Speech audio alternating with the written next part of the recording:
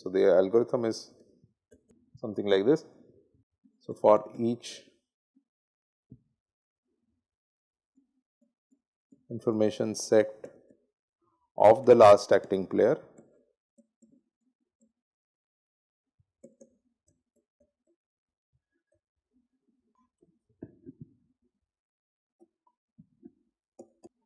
determine the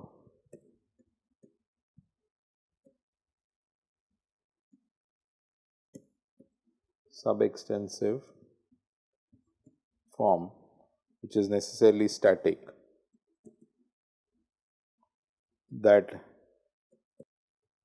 includes all players that have the same information as this information set. Okay. So, step 1, then step 2, solve this static game,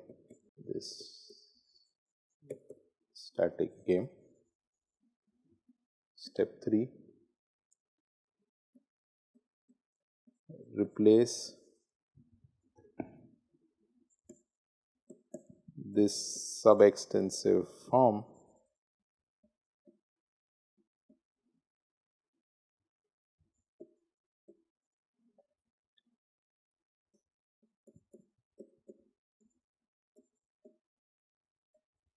with a branch of equilibrium actions, equilibrium action of the first acting player.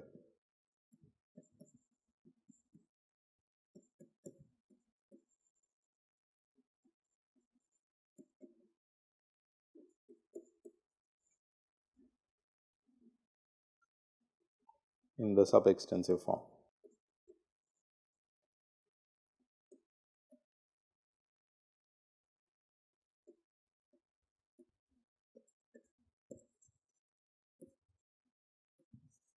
Repeat until you are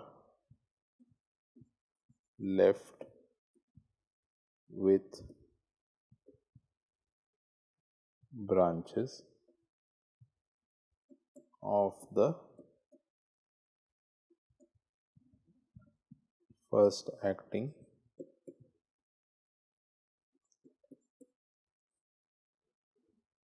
Now, here's an important thing. So, did you get the procedure? Essentially, you start with the last information set. Its parent will be, so since every player has access to all the information of that its precedent had, you would either have the additional information, in which case the immediate parent node would be a singleton node, or you would have the same information as the parent, and you keep recursing like this, then you will get to eventually a sub-extensive form, where it starts from a particular node and then you have singleton is you have one information set underneath. So, in that sub-extensive form is going to be static. Solve that sub-extensive form as a static game. Replace, just get rid of that sub-extensive form completely. So, see, for example, this sub-extensive form is going to be a static game. Replace this with the equilibrium action of the first acting player of this sub-extensive form. Okay. So, in this sub-extensive form, player 2 is the first acting player, and suppose he was playing M in equilibrium, replace this whole thing with M. Okay. So, just so it is like player 2 now is at this node and he is playing M, and put in the payoff equilibrium payoff at this node. Is this clear? So, then player 2 would then it would be as if player 2 has two options, to play L or to play M. We have done something like this before also. So, essentially player 2 has to ask whether he has to get into this game or get into this game. Okay. So, keep doing this, and eventually you will come to a stage where you have only the first acting player of the actual full game and just actions for him, and you will have payoffs listed, and you have to then pick the optimal pair. Is this clear? So, the resulting thing would defines for you an equilibrium of the dynamic game. Okay, gives you an equilibrium of the dynamic, because at every information set you would have specified an action for each player. Now, what is peculiar about the kind of two points. First is, what if you solve this static game, okay, and it turns out that there are multiple equilibria here. So, suppose for example, this static game was like a deer rabbit game and there are multiple equilibria here, then what would you do?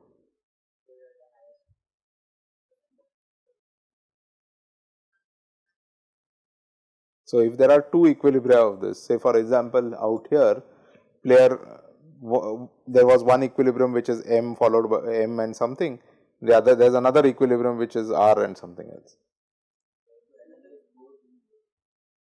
You have to replace something, right? Replace it with something. So, which of the two should I choose? I have to replace this whole yellow tree with one of these equilibria. So, if there are multiple equilibria, then which one should I be?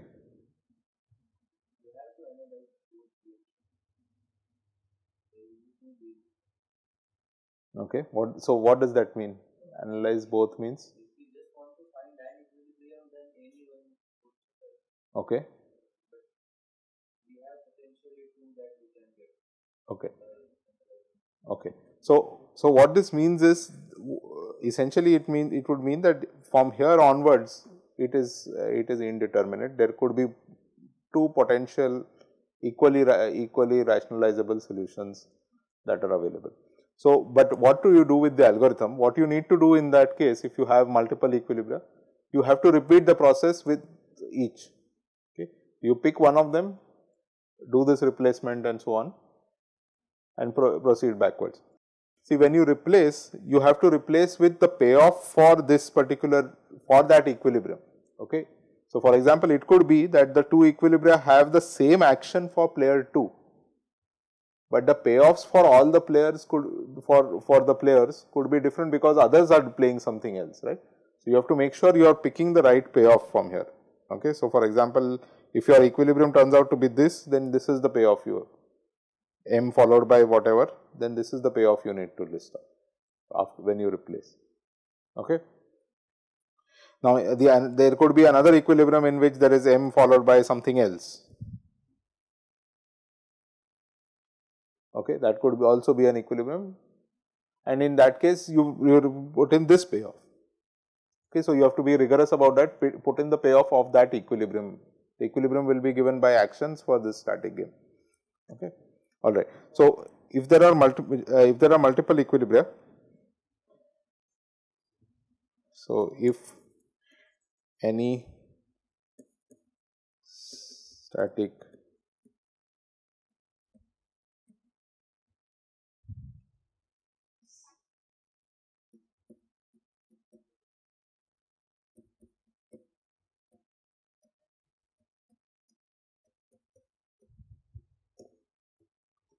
repeat process with each.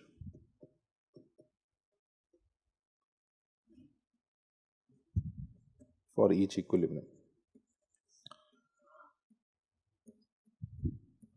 Now, another subtlety here is, since I have mentioned subextensive form will be static and so on. So, you could also have degenerate subextensive forms. So, for example, the last acting player could have a singleton information set, okay, which is this one, in which case you have to just replace that guy with his action. Okay.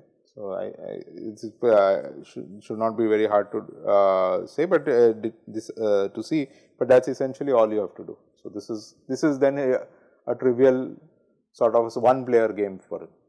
Is this clear? Okay. So, let me ask you one more thing. Now, if you look at the equilibria that come out of these games, what is peculiar about them? I mean, or rather the equilibria that come out of this algorithm, what is peculiar about them?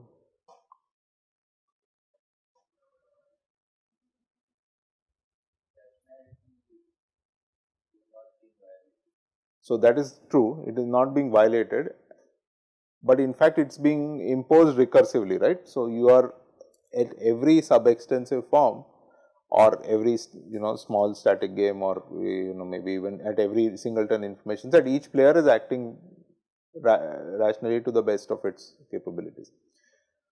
So, effectively what is happening is a player is is not pre-committing to an action before an information set arises, because he is committing to an action that is tuned to that particular information set. So, pre-committing to an action would be like, you know, would be threat equilibria have this property that there is a pre-commitment, right. You announce an irrational action at another information set even before that information set actually gets there, comes to that game, and then in the process you ensure that the game does not reach that information set, right. So, but in this case at every information set is being analyzed in its own right and is being analyzed, and so every player is acting rationally at every information set, not just in the game as a whole. So, one way of interpreting the kind of the sort of outcome that we get from here is that a player is committing partially. So, he is committing only that part of the strategy which is relevant at that stage. So, later information sets that come later are being committed to when they arise. Okay, this is sort of a wait and watch type of mode of play. Okay, so this is what is called delayed commitment. Okay, so the term used for this is, so the sort of equilibria that we are getting are equilibria of the delayed commitment type.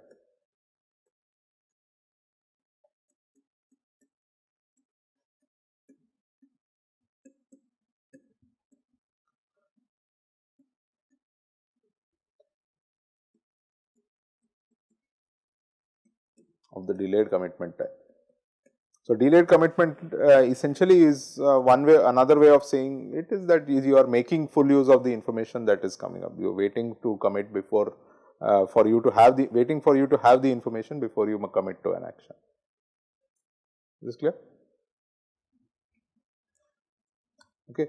And again, as I said, there is no guarantee that delaying commitment is going to be beneficial or anything like that. Okay, we have seen an example before.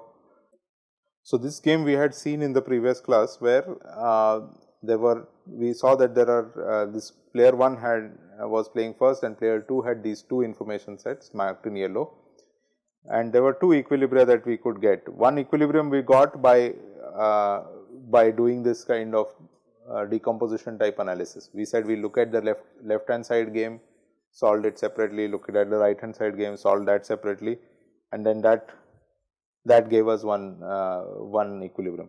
And remember the payoff there in this in that equilibrium was what was it? Yeah, it's -1 for player 1 and 2 for player 0. Okay, both players were minimizing. But then there was also another equilibrium which came about by player 2 committing to a common action at these two information sets by ignoring the information that was available, right. So, that was this other equilibrium that came about, and that was this 0, -1. Here player 2 is getting -1 and player 1 is getting 0, okay, as compared to this one. Okay. So, the delayed commitment type 1 is this boxed one here, and the starred one here is was the one where the player has pre-committed to a strategy.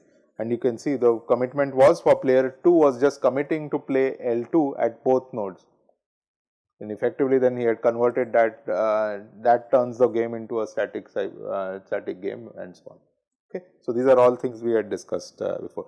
So, but the main lesson is commitment does not necessarily give you an advantage. Okay, there is no commitment or delaying commitment, either of them does not necessarily give you an advantage. Okay. So, now related to this, let me ask you another question. So, suppose we are in a zero-sum game. Okay.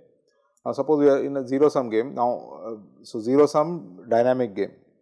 Okay. Now, and we have two players, zero-sum dynamic game. Is there any benefit to committing or delaying commitment?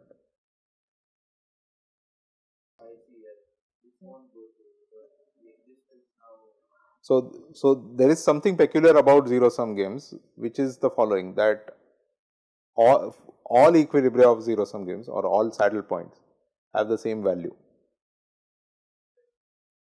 right. All saddle points have the same value, which means what? Which means now all these saddle points, the delayed commitment type and the pre-commitment type, all of them can be found in the normal form of the game, right. You write out a big large normal form, you will be able to find all of them, and all of them have the same value, which means the delayed commitment equilibrium and the pre-commitment equilibrium or the threat equilibrium, whatever you want to call it, all of them have the same value. They are all saddle points eventually of the normal form.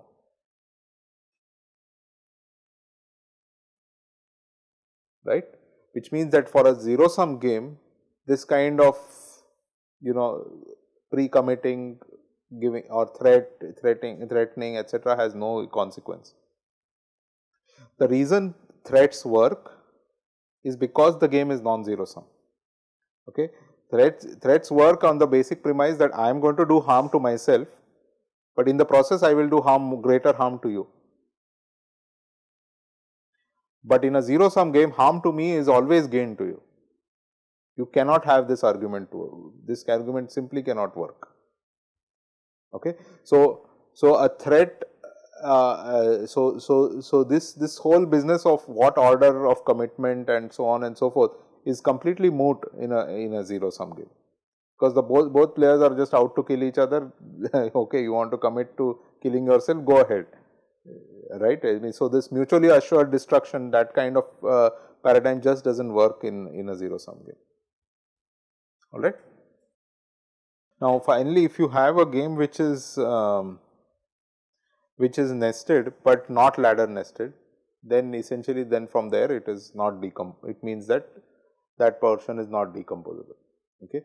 So what you can do is you can keep so if you okay, yeah. We can define that rationality based refinement on these games, right? Every use is such that it minimizes player's payoff given his effort. We can start from the bottom and do it. So there is a subset of equilibriums that satisfy this refinement. Are they all found by? Yes, they are all found by so the way the algorithm is defined, it delays commitment to the maximum extent possible. Okay, you can partially delay, like you can pre-commit a little bit and partially delay it, the rest of it and so. But here everything is delayed until the point where you encounter the information set. Okay, so those kind of equilibria are found through this. Yeah, so I was coming to that. So in that case, if a tree is nested but not ladder nested, if it's nested, the question is firstly, so nested doesn't mean that, so if it's not ladder nested, it could still have portions which are ladder nested. So you could solve for those portions which are ladder nested. So sub-extensive forms which are not ladder nested. Eventually you get to a form which is what is called undecomposable. It cannot be decomposed further, and then you write out the normal form and solve it through the normal form. There is no other way beyond that. Okay, all right. So, now related to this, what Shashank just asked, actually you use the word refinement, and so let me mention that also here. See, so if the game is of perfect information, then an equilibrium can be found by backward induction. That's what I said, right? And now, what does this mean? This gives you one corollary straight away actually.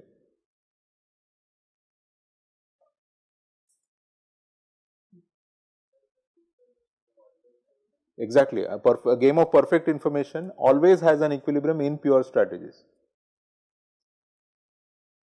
because you can just find it by backward induction, right? You just keep going through the tree, you will find one equilibrium. Okay, so the static game, which is the other extreme, that may not have an equilibrium in pure strategies, but this extreme where there is perfect information always has an equilibrium in pure strategies. Okay. So, since I use the word refinement, let me mention that. So, this whole thing is what is called refining an equilibrium. Okay. So, refinement is essentially a what does this refer to? So, you can think of the solution concept or the Nash equilibrium as something like this. It is a mapping. Okay. So, suppose you have gamma is your class of games, and for every g in gamma, you let S of g be the strategy space.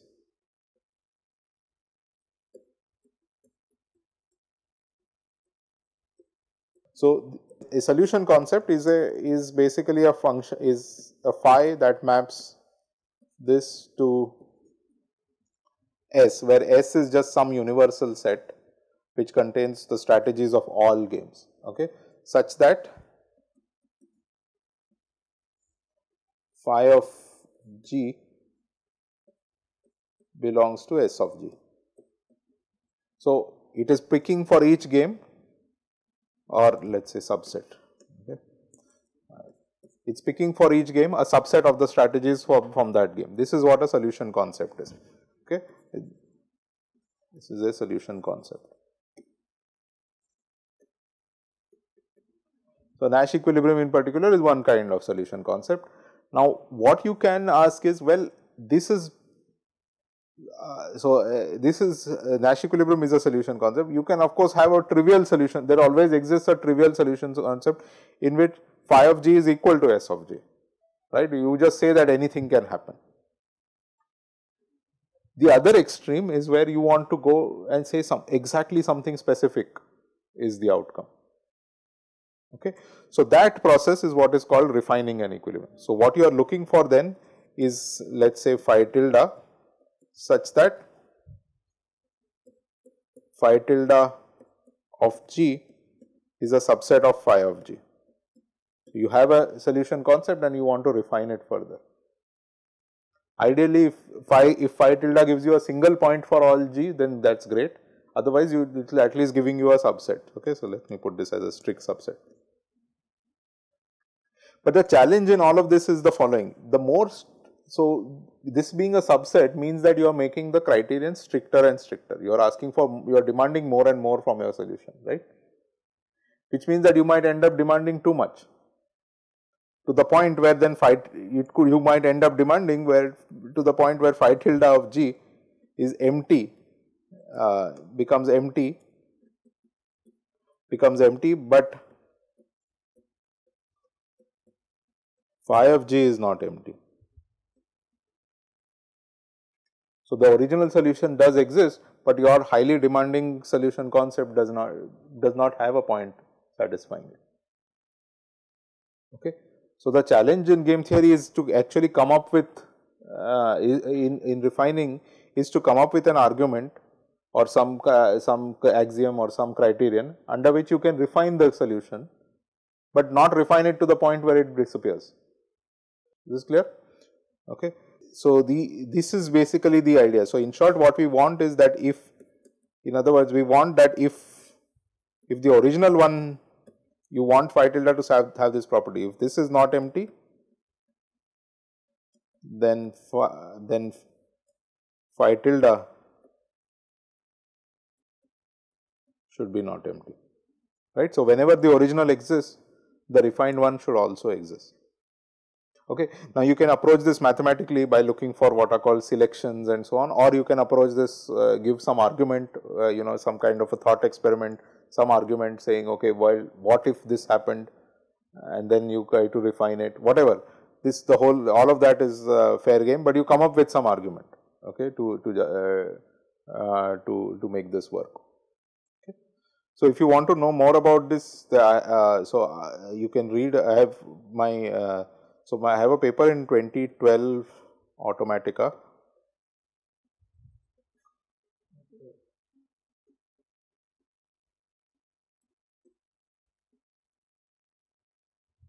And that is about refinement of the equilibrium for for a certain class of games. So, you can there the introduction I have described all this theory if you want, if you are interested in this. Okay, to Automatica is the name of the journal. 2012 was when it was published.